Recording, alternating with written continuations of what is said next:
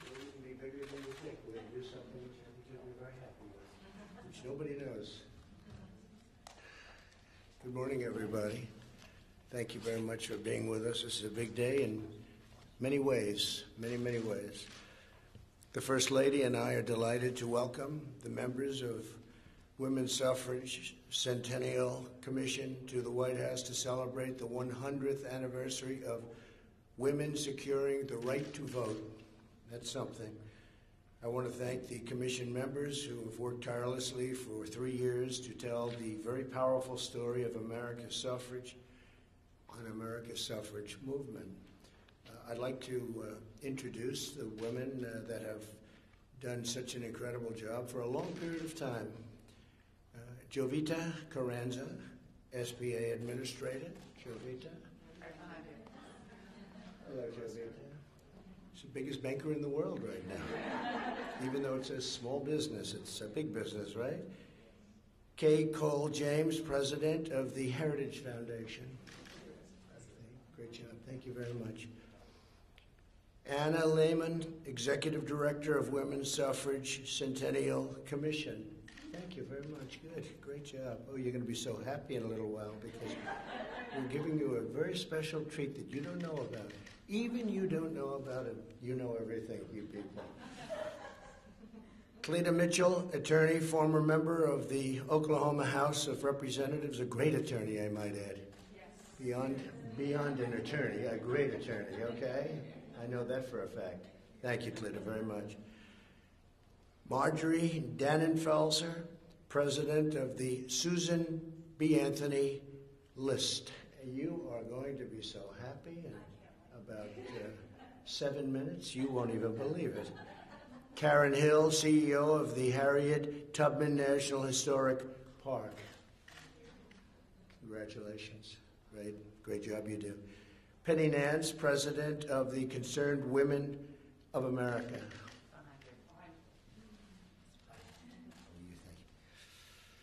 Heather Higgins, President of Independent Women's Voice. Thank you, sir. Hi, Heather.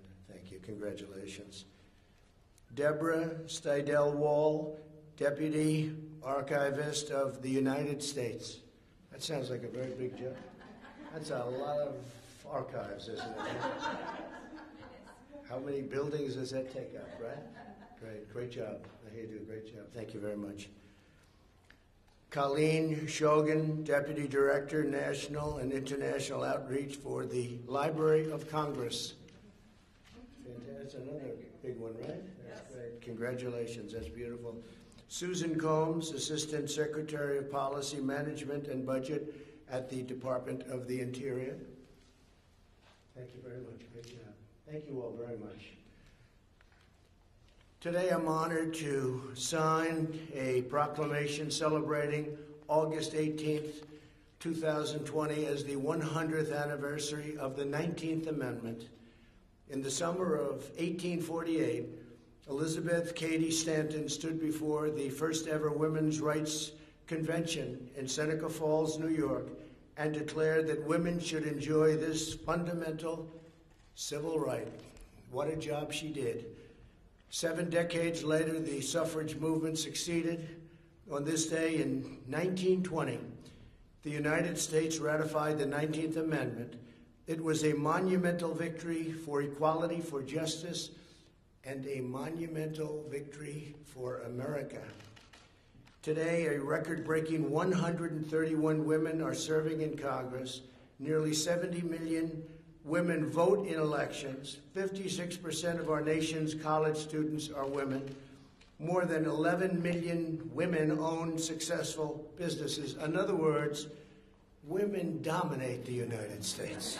I think we can say that very strongly. Before the China virus set in, it struck our nation. Women had gained 4.3 million jobs, a record. The women's unemployment rate had plummeted to the lowest level in more than 65 years. And last year, over 70% of the new jobs went to women. And I will say we're coming back very strongly, and we're going to see those numbers again very soon. But the numbers that we have for unemployment and employment, frankly, We had 160 million people working. We've never even been close to that. And by next year, we'll be even higher than that number. Tremendous things are happening. As we fight to deliver a better future for all women and for all Americans, we remember the wonderful victory 1 century ago. While I am president, America will always honor its heroes, and we will always celebrate the patriots who secured women's right to vote.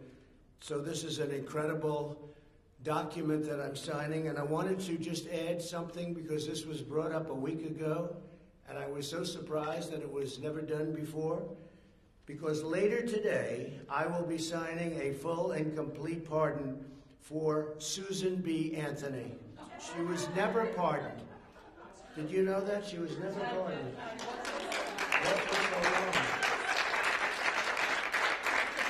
And you know that she got a pardon for a lot of other women, and she didn't put her name on the list.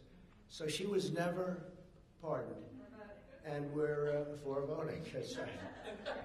That's right. She was guilty for voting. And we are going to be signing a full and complete pardon. And I think that's really right? So thank you all very much. And let us sign, and we'll do the other signing later on. It's being prepared right now. And I look forward to doing it. Thank you very much. Please.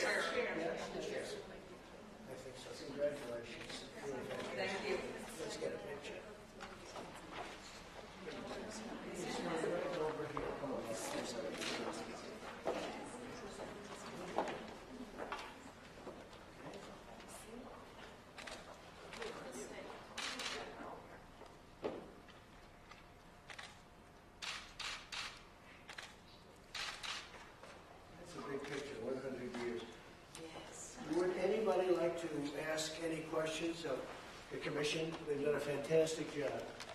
If you have any questions, please, this is your shot. This is your time. I have a question.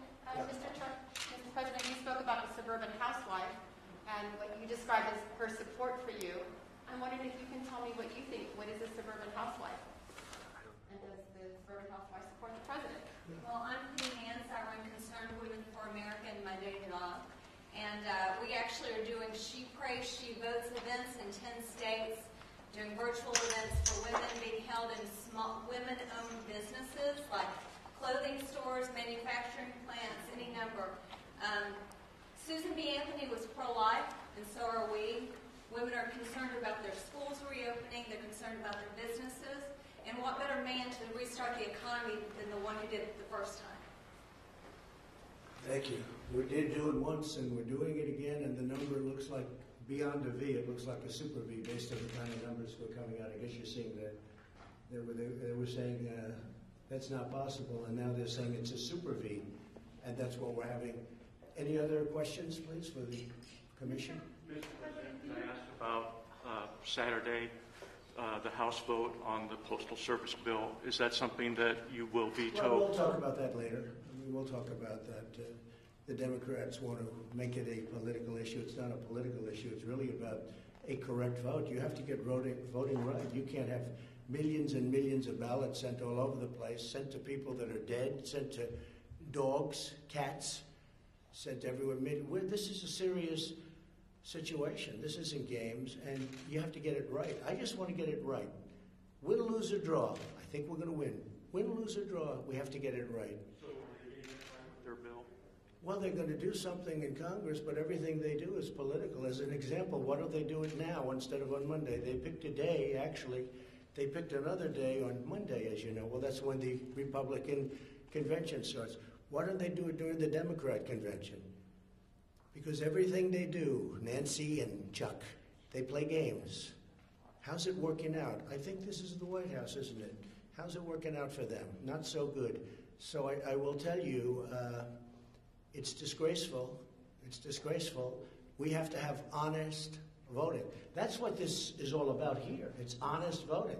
You can't take millions of ballots, send them haphazardly all over the country or all over a state, and expect to come out properly. And if you look at the last 10 elections where they did this universal, and by the way, absentee is great. It's been working for a long time, like in Florida. Absentee, you request, and it comes in, and then you send it back. Absentee is great. But universal is going to be a disaster, the likes of which our country has never seen. It'll end up being a rigged election, or they will never come out with an outcome. They'll have to do it again. And nobody wants that, and I don't want that. Go ahead, please. Let's talk about this subject, however. Although, indirectly, we're probably talking about the same subject. Wouldn't you say, Cleta? Cleta's an expert on this. I've never even asked. He's one of the great attorneys in Washington. Do you have an opinion on it? And if it's not my opinion, please don't say it. Come on up here. And I must say, it's very interesting. Well, I do have an opinion. The president is right. One of the things that the Democrats and their allies in the media and the left have been trying to do for a long time is to have universal mail voting, where election officials send ballots to everybody on the registration list. But we all know there have been multiple studies, the Pew study, millions of people are on the rolls who are no longer living there, they're dead, they're non-citizens. Don't forget, when you go to the DMV or social services, they ask you, they're supposed to, by law, they have to ask you to register to vote, whether you're eligible or not. All of those registrations are dumped into the system, and so there are duplicates. I am chairman of a public interest legal foundation. We're devoted to election integrity. And we just did a study of Allegheny County, Pennsylvania. We found one man with 7 active registrations. If you send him 7 ballots, there's the potential to vote 7 times. He will. So the issue is, I actually have a memo I'm working on to give to the president about what the post office should be doing. They should be working with local election officials. They should be making sure that the ballots are designed in a way that processes properly through the voting equipment, through the post office equipment. If everybody is focused on this situation with somehow the Postal Service, the president is somehow trying to do something to the Postal Service, I defy anyone in this room to be able to name a single, all of us can name multiple times when we sent a letter across town and it either didn't get there or came back 3 months later undeliverable to a correct address. So we know that the president is not responsible for the problems of the post office, but there are things the Postal Service should do in conjunction with election officials, and they should do those now and make sure that the systems are in place to properly process the ballots that are sent by mail. But the problem is that we are facing hundreds of lawsuits that have been filed by the Democrats and leftist organizations to force states to not have polling places. I personally believe that it's still, we should have election day, we shouldn't have election 3 months, and for sure we ought to be able to know by election night who won. So, Mr. President, you're 100% right, and there are a lot of us who are standing behind you and want to help. Thank you. I'll give you that letter if you could. If you have it. No, if you have it. From you, I'll take it. She's really one of the great lawyers. Thank you very much. And I'll wait for it. Can I add to the question Yes, before about please. women? There are a lot of issues where what the president is doing, talking about public safety, which is increasingly a concern for women as they see what is going on, but also policies that he's taken. So the president has done extraordinary things on healthcare. His executive order requiring price transparency, that is an issue that is 88% popular across the country, across party affiliations, across ideologies, across demographics. Among women who are 40 and under, it's a 98% approval issue. Without this president being reelected, that executive order goes away because Congress hasn't yet made it into a law, because it goes into effect in January of 2021. So this has historically been the number one, if not the top 3 issues in the country. And this is the only person who's going to bring price transparency, which can bring down healthcare costs by 40%, revealing what the true prices are of your hospital or your insurance before you have to pay for it so you can shop, or other people will shop and that will drive down prices. Enormous issue for this cohort. So women care about a lot of things. So nice that you say that, because they don't speak about it, but transparency is a very controversial issue because doctors don't like it, and frankly hospitals don't. The good doctors love it and the good hospitals love it. Doctors and patients love it. Hospitals, insurers, PBMs, which are the wholesalers that control the pharmacies, Right. and pharma, they all have lobbyists all over Washington trying to stop what the president is doing. I've had many people that are really expert at it. They say it's a bigger issue than healthcare itself. It'll save so much money, and it's the full deal. I signed it. It's done. It goes into effect on January 1st. And you're right. If the Democrats get in, they'll probably try and end it. And what a shame that would be, because it was so hard to get it done, and it will save people massive amounts of money. I'm not talking about 1% or 2%. The other thing we just did, you probably heard, is I signed a favored nations clause on drugs, because we have countries in the world, Germany and others, but we have many countries in the world that pay a tiny fraction. I don't mean like 2% less, 10% versus what we pay. You have a pill that will sell for 10 cents in a certain country in Europe that will sell for $2.50 in this country, and it's so unfair to our people. And I signed a favored nations clause, and the drug companies are spending millions and millions of dollars trying to get me not elected. And all it means when you see ads from drug companies, all it means is one thing: the drug prices are going to be coming down 50, 60, 70%, and they never thought anybody would do that. I also signed a rebate clause, so the rebate money, instead of going to the middlemen, who are among the richest men in this country, and men and women, I guess, in this country by far, the middleman. The middleman makes more money than the people that produce. At least the drug companies produce something. But I signed where the rebate goes to the people.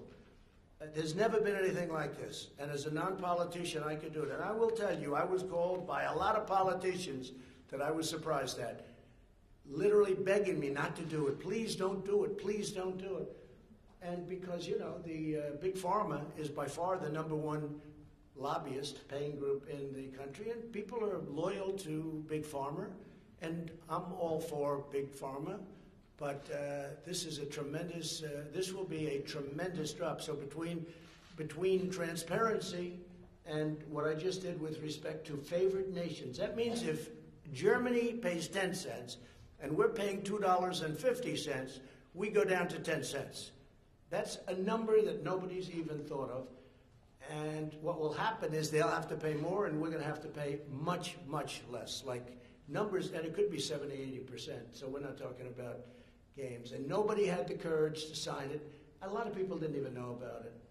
A lot of people. So I appreciate very much you say it. And it may be that transparency is even more important than that. I think it is, because transparency is the basis for markets, and that's the basis also for trust. Right now, you don't have the right to know what something costs before you buy it. If airlines followed the same model as hospitals and insurers do, you wouldn't know the price of your airline ticket until after you landed, because they don't know how full the flight's going to be. They don't know how much gas they're going to have, fuel they're going to have to spend. So, but every other business manages to do their average pricing. Hospitals know their average prices. That's how they sell so quickly when somebody's buying a hospital. Right. They're just not sharing it It's so until after great. the fact. It's so great. Let's see, voters. Oh, well, that's interesting. See, This is the you just. historical statute. Jimmy Yeah, Kimmel this wants is to make right. fun of this again. No, but can I tell you that? No, I think it's great that you're doing. We're talking about something that you know a lot about, and it does pretend. It does really pretend to exactly what you're doing. I think it's true. You know, we did one other thing that is so important. Pharmacies, they didn't have to give any information. You go in for a pill, and the pharmacy gives you this crazy price, and you can't price it. You can't go around. You can't do anything. I ended that practice. I said, what do you mean you can't negotiate? You didn't even have the right to negotiate. I ended that and was met with a hail of storm. Everything I do, I get met with a hail of storm. But you know what? I do the right thing. I do the right thing for the people. I don't need big pharma. They don't help me. They help a lot of other people, but they don't help me. I'm doing the right thing for the country. And let's see whether or not people realize it. They're spending millions and millions of dollars on negative ads on me. And you see it's big pharma. Unlimited money. I mean, they have so much money. They have unlimited money. And let's see. But I think when people see big pharma taking ads on me that I'm such a bad person, what it means, and I hope they understand that, it means drug prices are going down. Caitlin, go ahead. Do you want to respond to Michelle Obama's speech last night where she said that you're in over your head and the wrong president for the No, she country? was over her head, and frankly, she should have made the speech live, which she didn't do. She taped it, and it was not only taped, it was taped a long time ago because she had the wrong deaths. She didn't even mention the vice presidential candidate in the speech, and she gets these fawning reviews. If you gave a real review, it wouldn't be so fawning. I thought it was a very divisive speech, extremely divisive. We have a tremendous amount of enthusiasm for my campaign because of things like we're talking about now, drug prices and drug cuts and transparency with hospitals and doctors that are going to lower bills by 50%, 70%. You're talking about numbers that are incredible. There's a procedure, I won't mention what it is, but there's a procedure where one hospital was charging $2,500, another hospital was charging $32 for the exact same procedure, using the exact same kit, and the people weren't able to go around and even have that option. And it was the exact same. In fact, we did a study, and the one for $32 actually did a better job, okay? How about that? $2,500, $32, and the cheap one did a better job using the exact same stuff. So that's what we're talking about. We're talking about numbers that are incredible. No, I thought her speech was very divisive. And frankly, I wouldn't even be here if it weren't for Barack Obama. See, we're standing in the White House. I wouldn't be in the White House except for Barack Obama because they did a bad job, Biden and Obama. And if they did a good job, I wouldn't be here. I'd be building buildings someplace and having a good time. You compared your response to coronavirus to their response to the H1N1, but Well, they have very bad reviews. If you look at the Gallup poll did a review of them. Now, you have to understand, that was a far lesser vicious disease. It was not the same, in the same ballpark. But, yeah, I know. It's also a much lesser disease. But they got very bad reviews. Gallup gave very bad reviews. And by the way, Gallup at that same time gave us very, very good reviews for the job we've done. So if you take a look at the Gallup poll from a couple of months ago, we got very good reviews, and they got very bad reviews. They were, I mean, the reviews they got for the handling of swine flu, or H1N1, which Biden calls N1, H1, and I don't even correct him on that. I don't even correct him. I said, well, that's a mistake you can make, but that's what he calls it. He's got it a little mixed up, but that's all right. Take a look at the Gallup poll, and there were others too. They got horrible marks, and that disease is a much lesser problem. Okay. Mr. President, do you support protesters in Belarus, and do you have a message? Do I support protesters and terrorists? Belarus. Oh, I thought you said protesters and terrorists. And do you have a message for Moscow regarding potential military Yeah, intervention? you have to understand me. I like seeing democracy. Democracy is a very important word.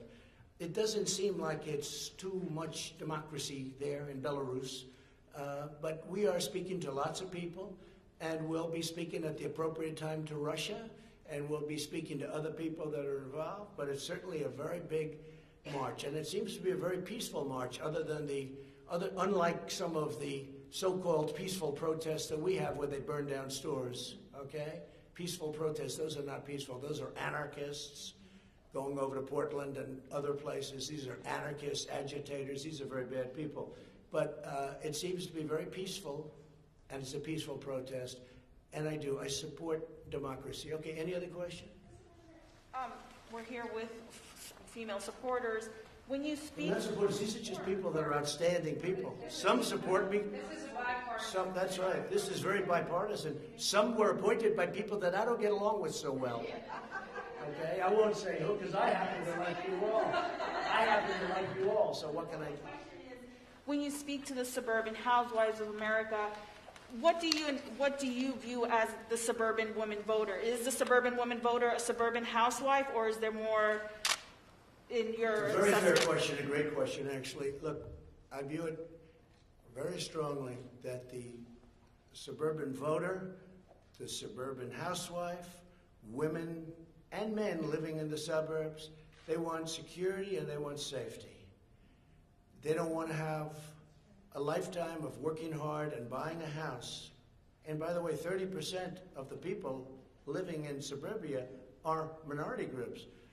African American, Hispanic American, Asian American, they're minority groups. They don't want to have their American dream fulfilled and then have a low-income housing project built right next to their house or in the neighborhood. They don't want it. That's not part of the deal. And I terminated that. And I think that the suburban housewife, as you say, and I think that women and men living in the suburbs who fulfill their American dream, or at least got a big part of it, they now live in a safe, beautiful area. They don't want to have people coming in and forcing low-income housing down their throats. And you know what? People can say I'm a bad person for doing that, or they can say I'm a good person. But I think that suburban women very much appreciate what I did. I terminated it. This has been a hot issue before President Obama, but he took it to a new level, and Biden is going to take it to yet another level. In fact, they say that Cory Booker, there's another beauty, that Cory Booker is involved. And if Cory Booker's involved, nothing good is going to happen. It's very unfair to suburbia. Men, women, husbands, housewives, whatever you want to say, it's very unfair. And I think it's a very important issue, and I think they respect very much what I did, and nobody else would have had the guts to do it. Thank you all very much. We'll be signing for Susan B. Anthony the full pardon very, very soon. Thank you very much. Lucas Sheko step down.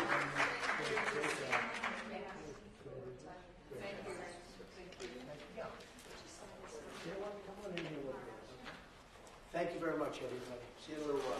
Thank you, Mr. President.